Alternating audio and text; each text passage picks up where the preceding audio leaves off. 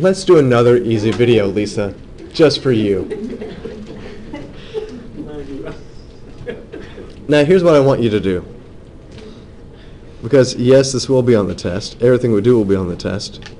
I want you to see that it's not that bad. I want you to do this. I want you to take this expression, 4x squared minus 5y. And I want you to evaluate this for x is equal to negative 2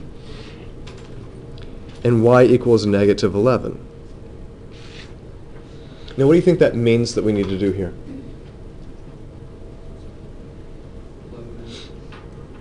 Plug those in, right?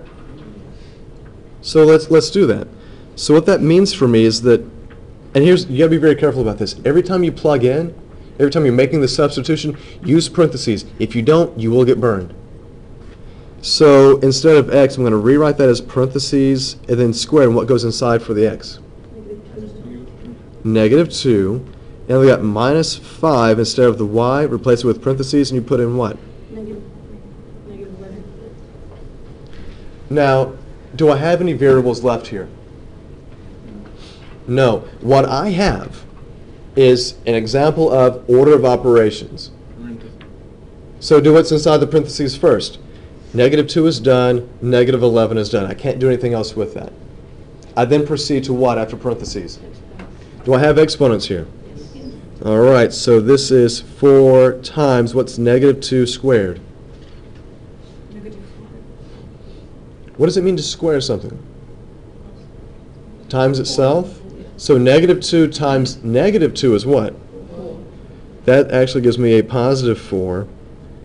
And I've got the minus 5 times negative 11. Okay, exponents are done. Not really anything to do with the parentheses. I then go to multiplication and division from left to right. So what do I have here? Multiplication. So remember how gluey it is? How sticky it is? So this is connected here. The 4 times 4, and the 5 times 11 is connected. So what's 4 times 4? Watch your signs. This kind of goes back to what we said earlier. I've got a negative 5 times a negative 11. What is that? Positive 55. And then 16 plus 55 is what? Don't you dare say 61. 71. I know some of you are going, how did you know I was going to say that?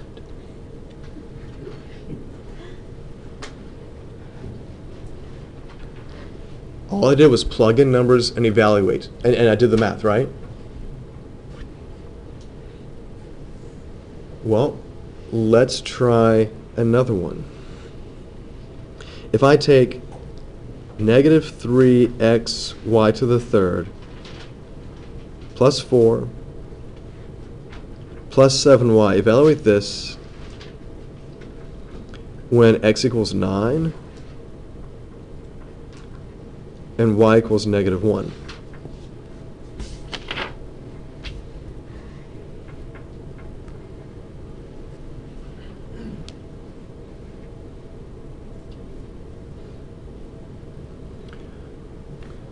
We just need to make the substitutions, right? So look what I have for when I do this. I still have a negative 3, but instead of the x, I write what?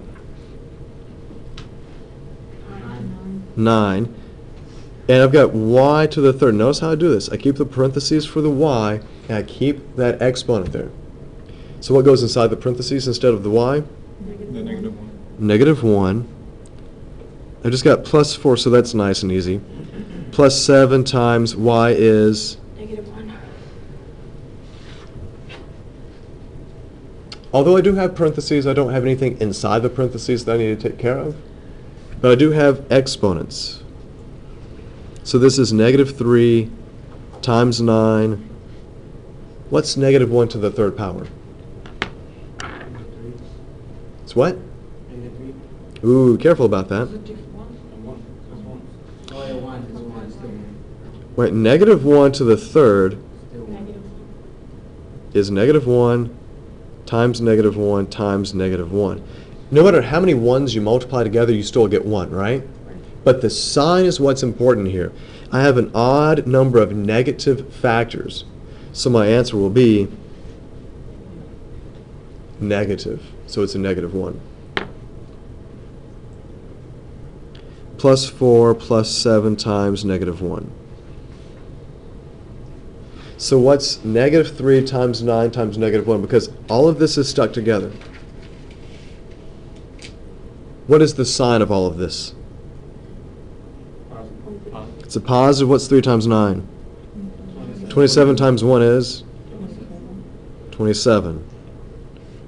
Plus 4. And what about 7 times negative 1?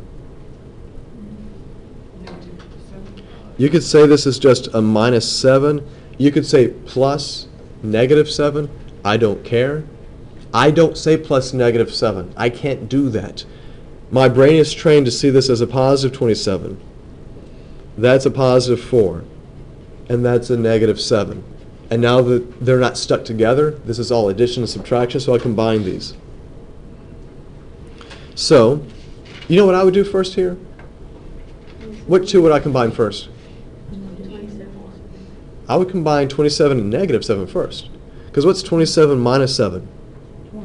20. And then I've got a plus 4, so that's what? Now, see, I can do that because, again, what I'm seeing here in this problem is I'm seeing this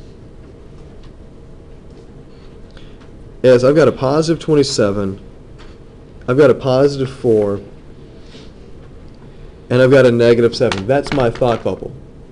So when it comes to addition and subtraction, the order really doesn't matter as long as you see it all as addition. As what am I combining together, what am I adding together? A positive 27, positive 4, and a negative 7. And just so you know that I'm not making this stuff up, what's 27 and 4 when you add those guys, since they're both positive? All of this right here equals a positive 31. And what's a positive 31 minus 7? 31 minus 7 is still 24, so it still checks out.